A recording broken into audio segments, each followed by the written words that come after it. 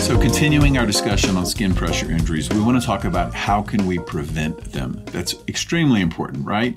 So we know that movement or lack of movement or a person sitting in a particular area for a long period of time reduces that oxygen flow. So the best way to prevent it is to help ensure that people don't sit or are not in the same position for long periods of time.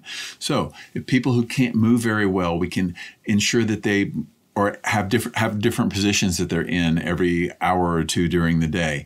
To help stimulate that blood flow or prevent the reduction in blood flow to particular areas. So movement is really important. Some other things, though, involve skin care. So being careful about using tape and ripping tape off of a particular area, or bathing a person in water that's too hot, or using the right types of cleansers, that type of information.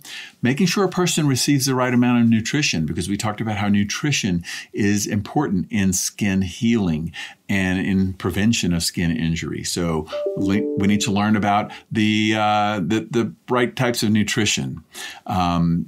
Pressure relief cushions, okay? Again, relieving that pressure on particular areas can be helpful as well too.